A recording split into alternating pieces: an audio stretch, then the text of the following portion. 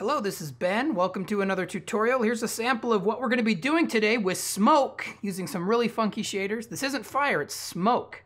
And hope you enjoy the tutorial. Let's dive in. We're going to start in our basic Blender project file. Make sure that we have cycles render enabled. And again, I like to have this little window on the bottom so I can see what I'm doing. Today we're going to do some quick smoke. So I'm going to take my default cube, scale it to 0.25 so it's much smaller.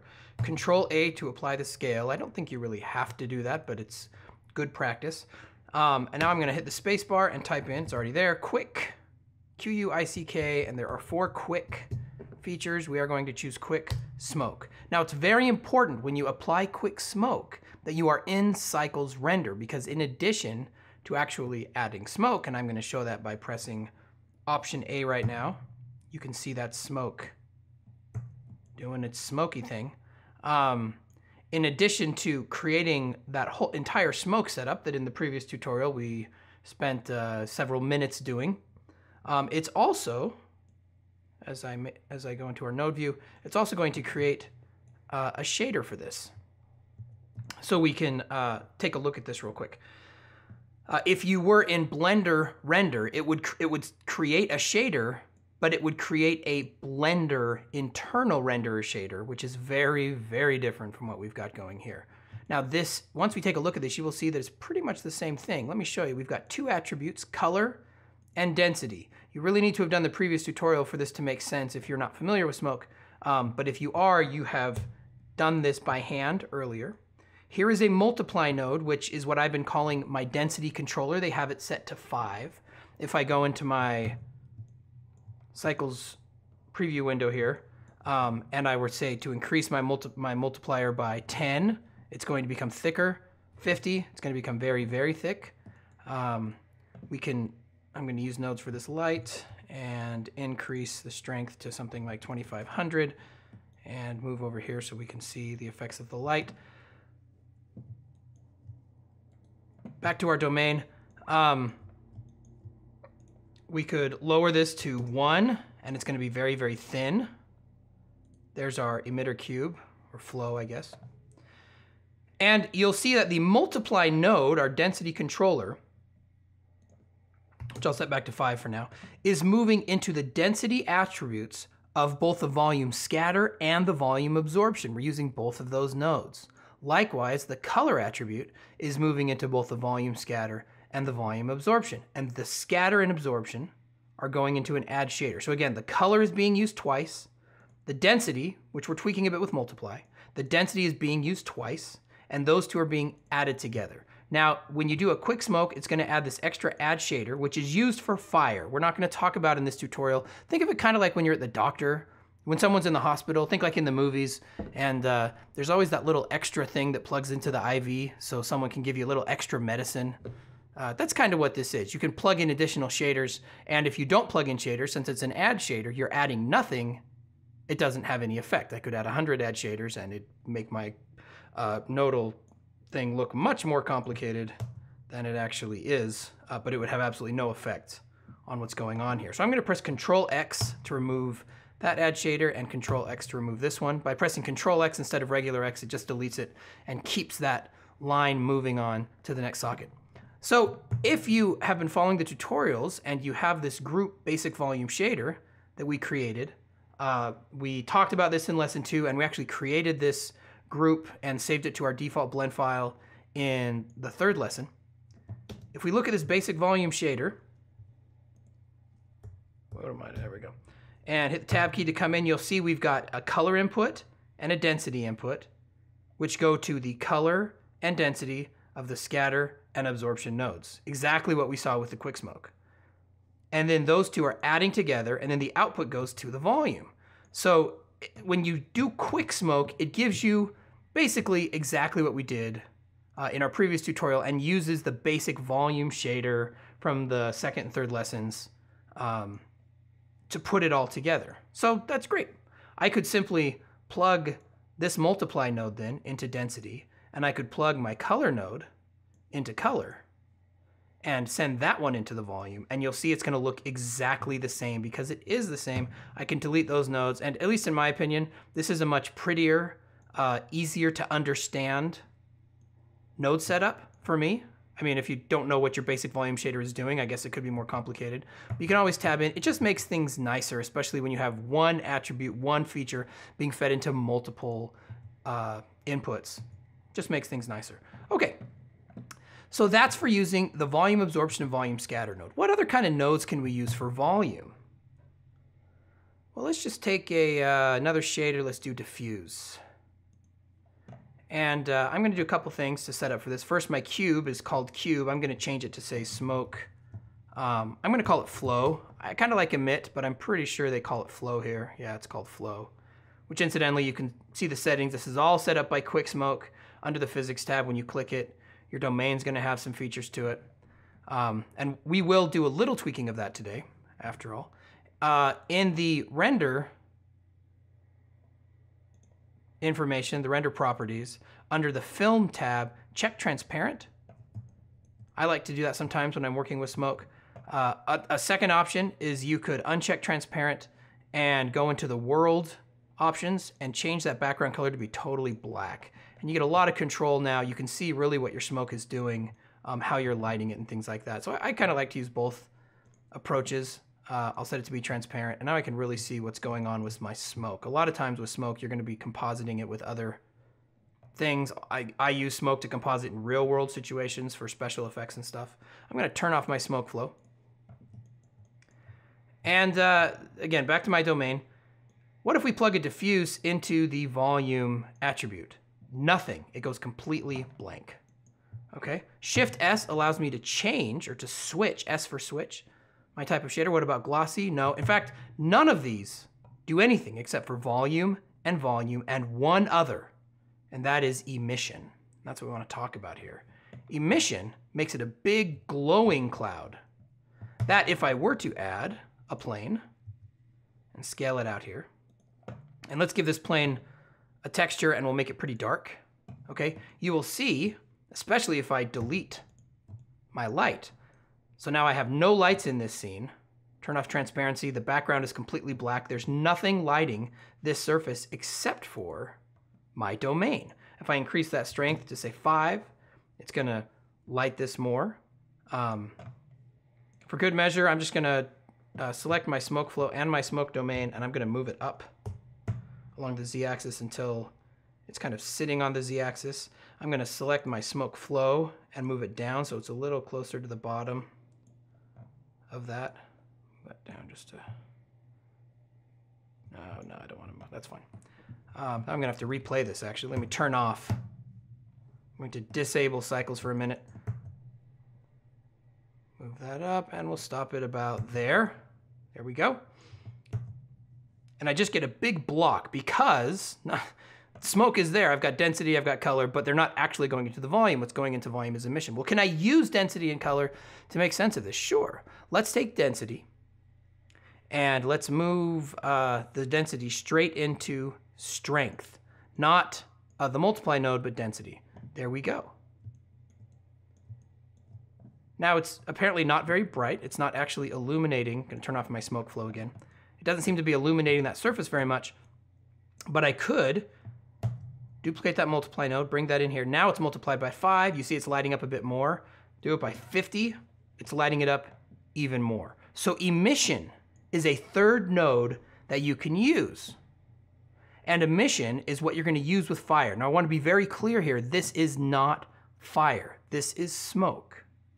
Okay? I am applying an emission shader to smoke, but the calculation for how these, what are called voxels, that we'll probably talk about at some point, but basically these, just the shapes, the way it's calculating the shape, these textures inside, it's calculating it to behave like smoke. Fire is similar, but not the same. And there are ways to create fire. We'll talk about that in a future tutorial, but for now we're just going to focus on smoke.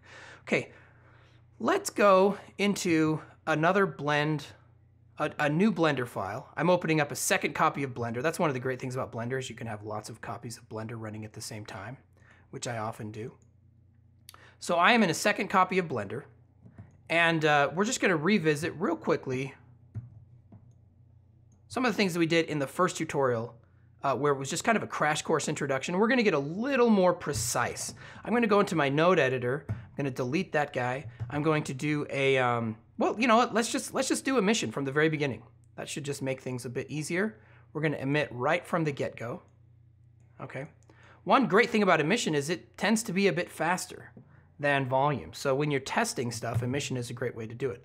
I'm gonna input a texture, and I think I will use a sphere texture. So that's gonna be a gradient texture, and I'm gonna change the gradient type to spherical, and I'm going to send, the color and the FAC are pretty much gonna be the same thing here. Generally I send color to color, FAC to FAC, and actually, interestingly, you'll see this, it's gonna create an origin for my sphere down there in the lower corner.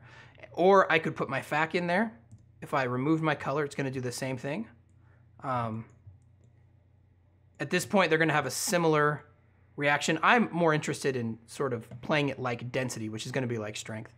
And to that end, I'm also gonna add a math node in here, set that to be multiply, and maybe set it to be 2 for now. Okay. And I have a tutorial floating out there, just a brief one about texture coordinates, particularly generated versus object texture coordinates. Under input texture coordinate, you can bring that in. I have a number of these. Right now it's defaulting to generated coordinate, and we are going to use an object texture coordinate. What you'll see right away is it's gonna move the center of that sphere. Let me undo it. You see how it's focusing it on the corner there? As soon as I add object, it centers it on the origin. So if I were to say enter tab mode, hopefully this isn't too weird, enter tab mode, I'm gonna move it up along the z-axis, sorry, press G to move it up along the z-axis, and you see it's just cutting out that sphere, but the sphere isn't moving, it's just sitting there in one spot. The reason for that is because I'm in edit mode, and so my origin is staying in exactly the same place. So that makes things a lot easier, whereas if I move the cube, the sphere is going to move with it. Now, here I have my texture generator, okay? This is gonna generate a value between 0 and 1. I have my final node output, and then I have what I call the density controller here, which really is more like an emission strength controller at this point, but yeah, you know, it means the same thing. Serves a similar purpose. I'm going to do what we did in our previous tutorial, add a math node, and I'm going to add a greater than feature here, okay? And I shouldn't have turned that off.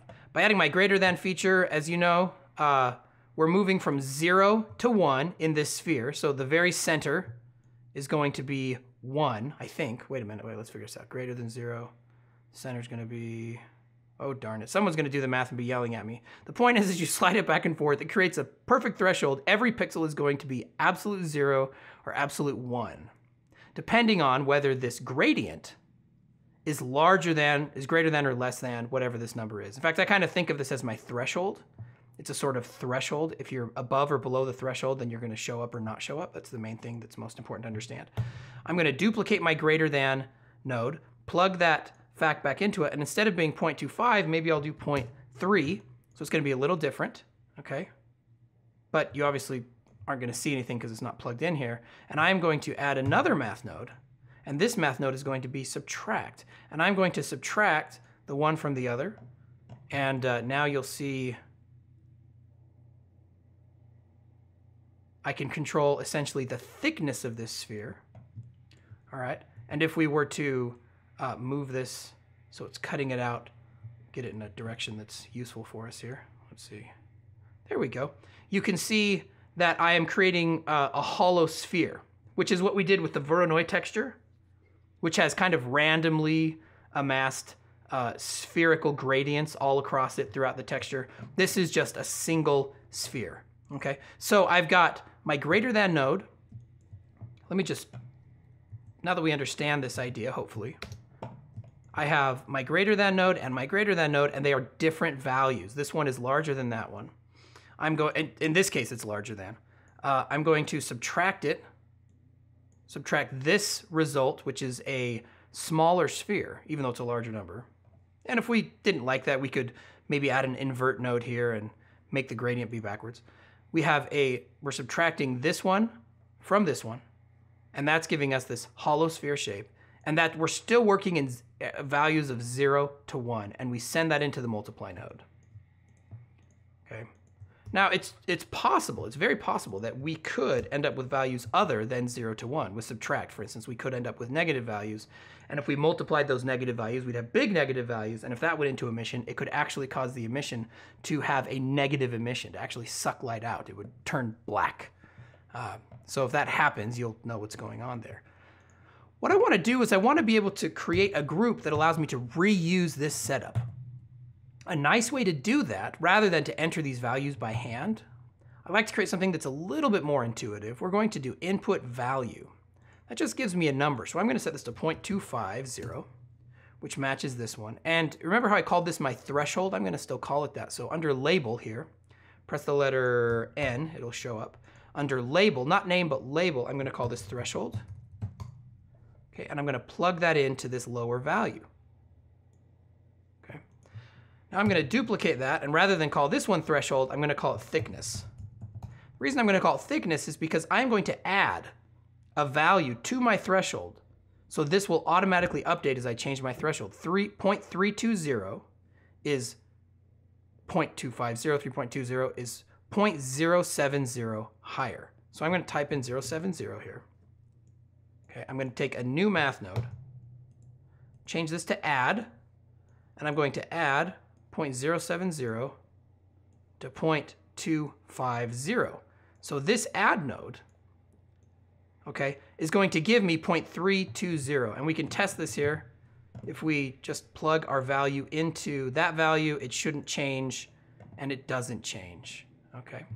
So what's great about this? The great thing about this is now I can change one value, and they're both going to update together. So the thickness isn't going to change much. At a certain point, it's going to just kind of go totally crazy because it's going to go outside the boundaries of my sphere. Boundaries of my volume, I'm sorry. And then the math isn't going to work as well. But I can change my sphere just like that. Now, I am going to select not my inputs, but I'm going to select these 4 nodes, okay? And I'm going to group them, Control G. Great. So here we go. And again, if you did the 3rd lesson where we talk about saving the shader for future projects, this should be familiar to you. You're going to notice immediately that we have lots of inputs that are going to the same thing. How do we make sense of this? Well, I'm going to tab out, fortunately, our inputs are these values here, and we have them labeled, thickness and threshold. Notice right now, immediately, the 1, 2, 3, 4th value is thickness. So I'm going to tab in here, 1, 2, 3, 4. I'm going to name that to thickness. Okay. And if I delete thickness, which is 0.070, I can type in 0.070, and you see it's going to work right away. Isn't that awesome? So now if I adjust my thickness, it will change the thickness of that sphere, as you can see it happening there in the lower right corner. My threshold is going into the 3rd and 5th nodes. I only need it to go into one of them. So I am going to take my 5th node. Well, I'm going to take my 3rd value input and make it go into where the 5th node is going, which looks like they're crisscrossing here. It goes into the top. Again, you're like, holy cow, this is... Well, it's kind of a messy work, but you do it once, and then you're good to go. So this is not thickness, but this is threshold. I'll do it down here, I guess. That's my threshold, and the bottom value can now just disappear. We don't need it. So now I've got my threshold going in once, and it's 0.120. I can now delete that, and now I can change it right there on my node group, and it's going to update it as well. Finally, this is my texture input, which needs to be a value of 0 to 1, really to work properly, I think. Well, you could fiddle with it. That's my top 2 values, so I'm going to take this first value and plug it into where the second one is going. Now the second one really isn't needed. And I'm going to change the name of this one to texture. And I'm just going to put in 0-1, which may be a bit confusing for, some of the time, but what this does is it just reminds me that it's a value of 0 to 1. And there we go. So now I have a nice little group that I'm going to name. Gosh, we need a name for this. Texture slicer, because it's going to create these slices. Now what I could do with this is I can press Command D to duplicate, or Shift D to duplicate, or Shift Control D. to duplicate with the same input. Okay. And I'm going to make a new math node, and I'm going to add these together. Again, if you went through that first tutorial, we did this a lot, adding spheres inside of spheres and things like that. So instead of that one going in, I'm going to plug the add into there. Make sure when you're done with what I just did there that you have the add node going into one of the two values and the other value being entered by hand, the density controller, which right now is 2. These have the same value, so they're just repeating, but I can change my threshold to be larger or smaller. Okay, we're moving a bit closer so I can do something inside of it. Maybe I'll make my outer one much thinner, my inner one a bit thicker. Maybe I'll make it larger now. And then I'll do one more. And I'll use this add mode again. This time what I'm going to add, and you gotta kind of move everything down to make this possible. What I'm gonna add this time is, right now I'm adding to 0, so it'll do nothing. I'm gonna add the result of these first two. You just keep adding add nodes all the way down. I'm going to add another version of this, but this one's going to be even smaller there in the middle.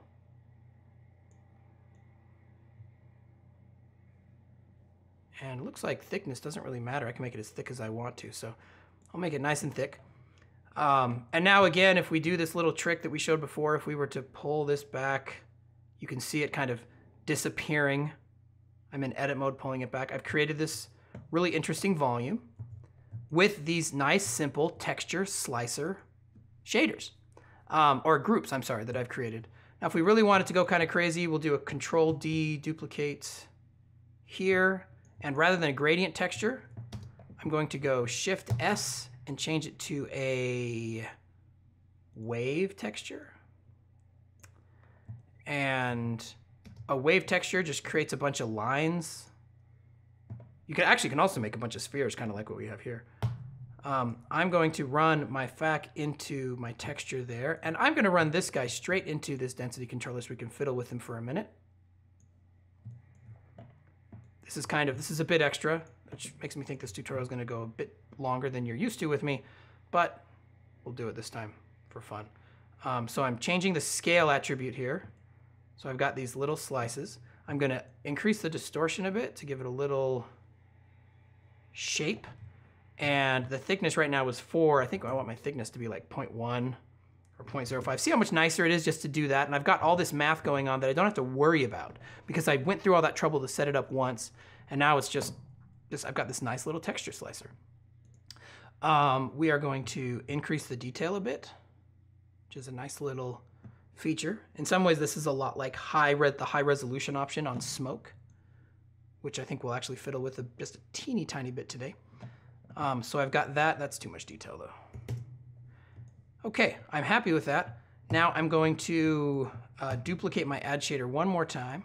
I'm going to run the result of all my other spheres in there, and I'm going to run in what I did here, and I'm going to run my add shader right into that, and now they're all on top of each other.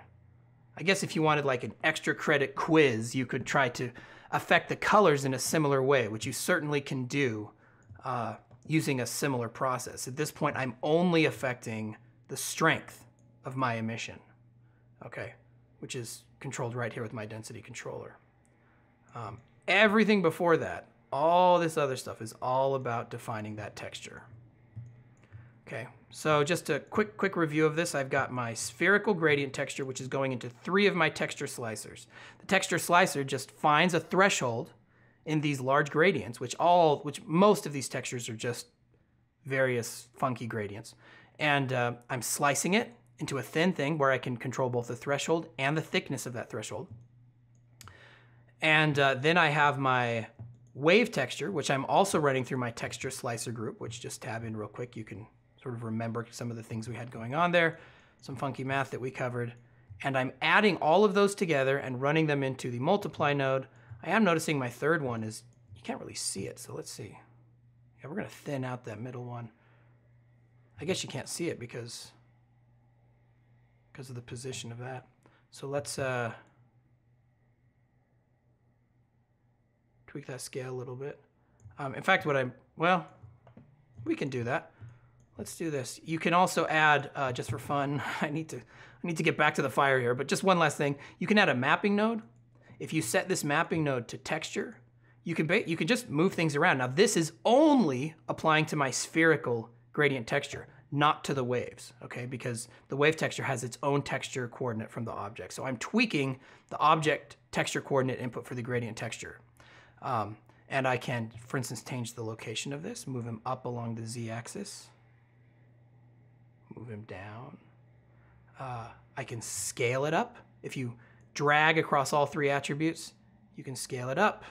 Look at that. Scale it down. It's very cool.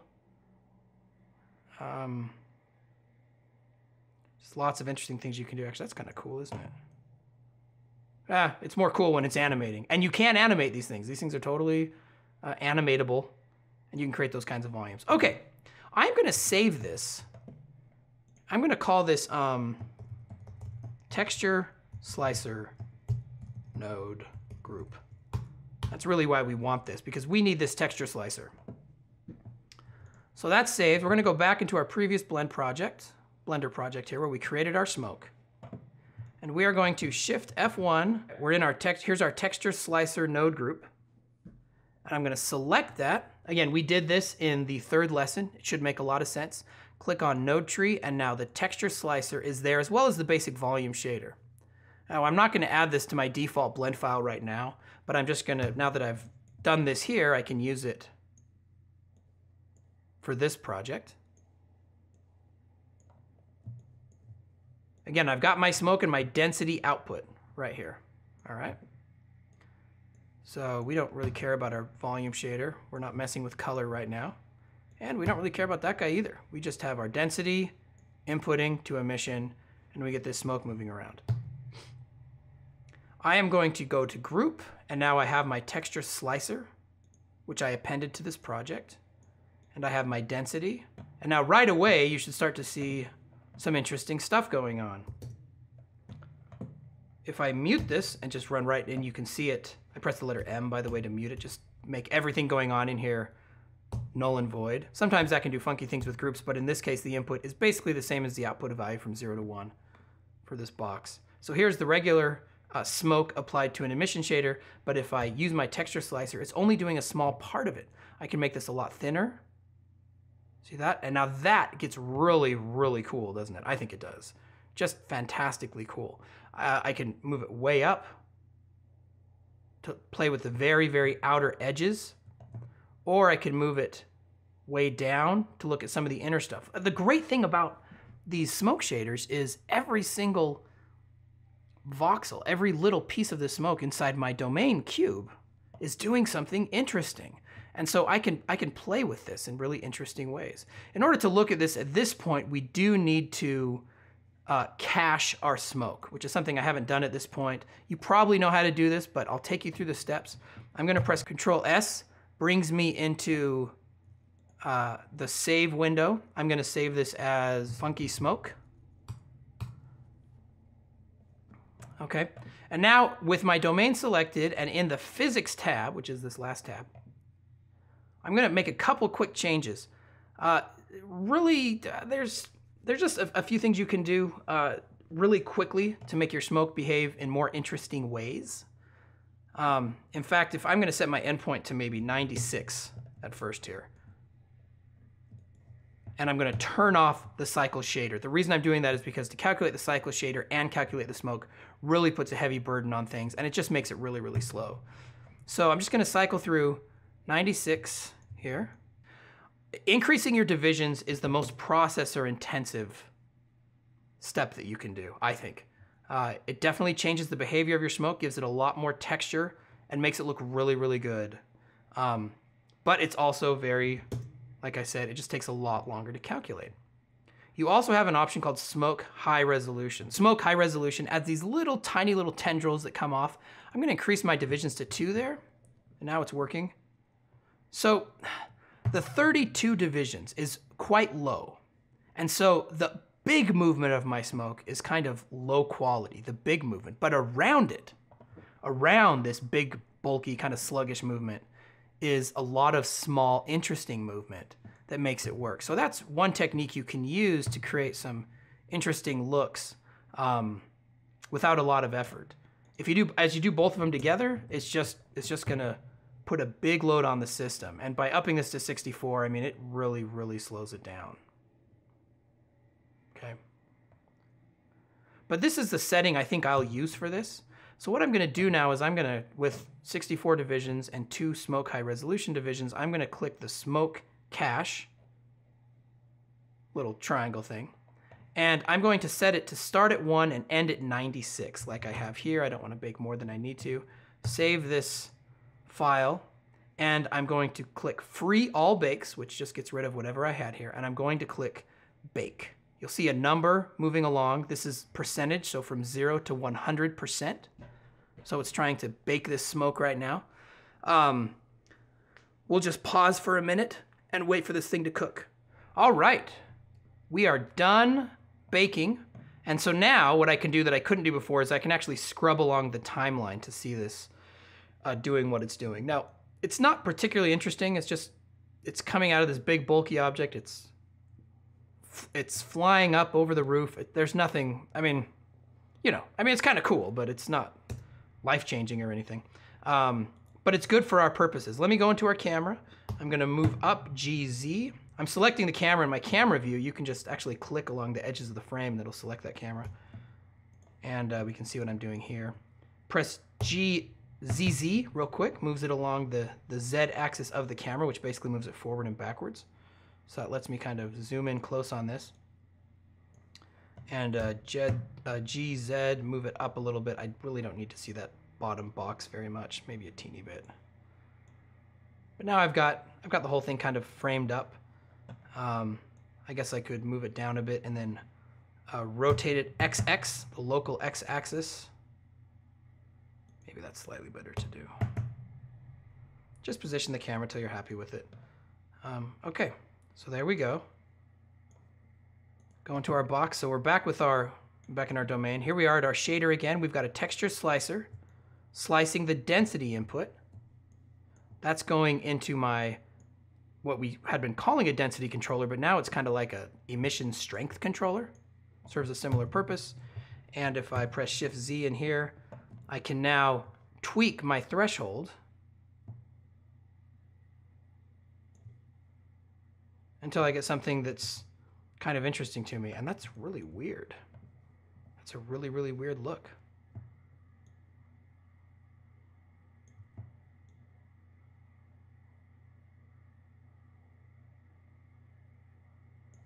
It's a really weird look. Interesting. That was not what I expected at all. But let's see what we can get. We already saw some interesting results here before. So let's see what we can get ourselves here. Okay. I'm going to up my brightness controller here. And again, what this is giving me is a very thin slice. Let me go into my render settings here, go under sampling and up my preview to 100. So it just gives me a few extra samples. What we can see here is these nice little bumps on here, which is caused by the high resolution setting particularly. I guess I've got some overlapping layers here on the left side, which is kind of strange, but yeah, kind of interesting too. And then I can give my emission a color. It's just going to behave like regular emission, so maybe we can make it some kind of really bright orangey color. And there we go. Now, like we did before, now we could take our texture slicer and Control-Shift-D duplicate that. And we'll run that into the multiply node now, perhaps. And we'll make our threshold thinner. Okay. So now we get this very different kind of look. And we're going to add those together. Like we did before, converter math, add these two together. So now I've got the one inside of the other as it moves. So I've got this little shell, but I've also got this really strong central shaft. Another thing that we could do here, rather than just add those together, let me delete that add mode. is I can run one into the other, both going into emission nodes, and now I'm going to use a add shader. So what's going on here? I've got my density controller, or my density, I'm sorry, just the density input which comes from the fire, going into two different texture slicers that have different settings. One is really making it just really thin in the center. One is really pushing it out to the outer edges.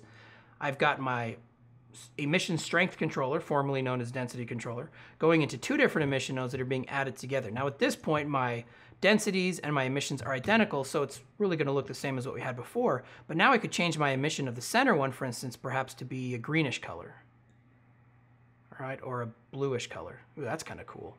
And then I can change my strength of that emission to be weaker, or I could make it much, much stronger. You will notice that I have this light bouncing off. And remember how last time it really speeds it up to make these things not bounce off the other surfaces? Well, we're going to do that here.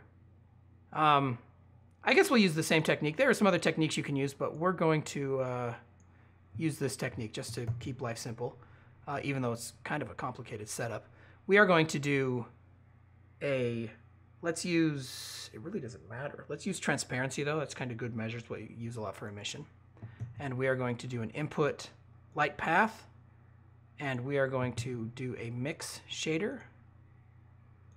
Let me move these two guys down.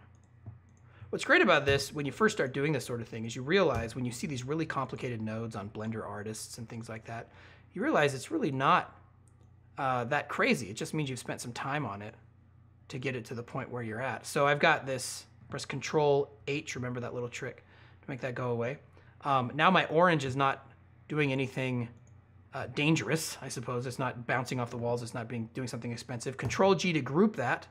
And I am going to add a strength node. I'm also going to add another node, watch this, into the color of my emission.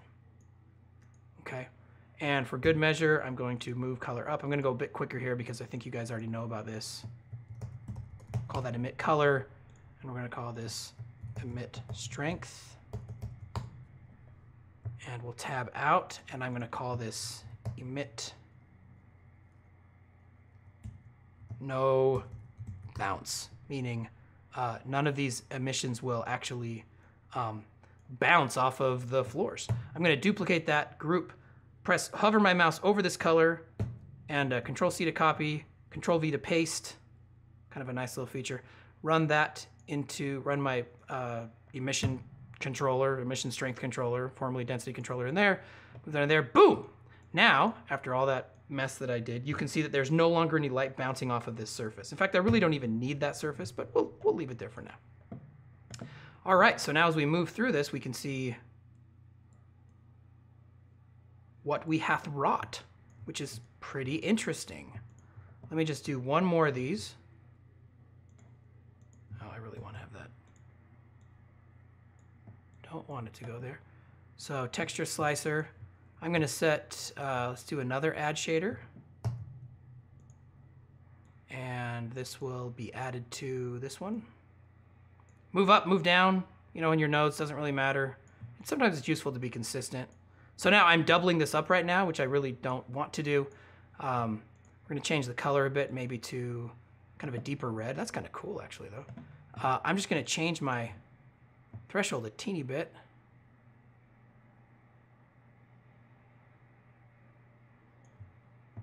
And my thickness, teeny bit. See, I got to negative right there, and it went to a negative. As soon as I went negative on my thickness, it started absorbing things, which can be a cool effect. I mean, if that's what you're interested in. So this outer shell, I'm going to make it kind of pretty weak, not extremely strong. Maybe thicken it up a teeny bit. And I'm still not totally happy with this inside one. Quite sure. I'd almost want to change the settings and rebake it just a little bit. But let's see, change the thickness. See, isn't it nice that we did these groups though? I mean, it really is. These groups save so much time because these are complicated nodal setups that we're repeating, and we can just repeat that usage. Oh, now that's interesting stuff. So yeah, that's pretty funky. I like that. So we got the center blue shader. Maybe, do we want to do, I'm thinking Grateful Dead. Why does this look like something from the Grateful Dead? I have no idea. I probably do have an idea, but I can't figure out what it is. So again, this is fake looking stuff, and I know you're going to be tempted to think this is fire. It is not fire. This is not flame. Actually, when we work with fire, we'll use a different technique. Though you could use this with fire to create some funky techniques. And you know what? I think I'm going to actually change this to be, I'm going to move this camera real close to this. I think that'll be fun. RXX.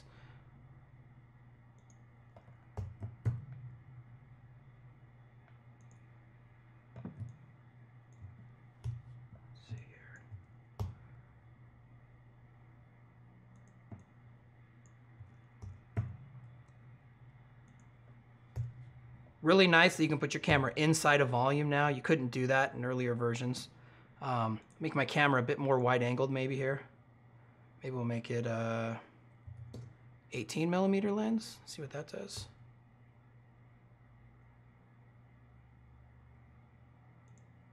I may have gone too far here.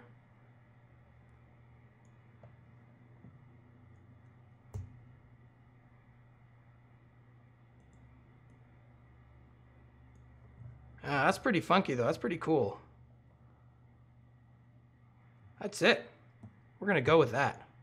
I don't know what I'm gonna do with that. Some kind of opening title sequence. Of course, you'd tweak your flame to do, or your smoke. See, I called it a flame, but it's smoke. It's funky smoke. That's what we're doing. Some other things you could do with this to make it work in interesting ways. Definitely increase your smoke divisions. My bake here didn't take very long, just took a few minutes.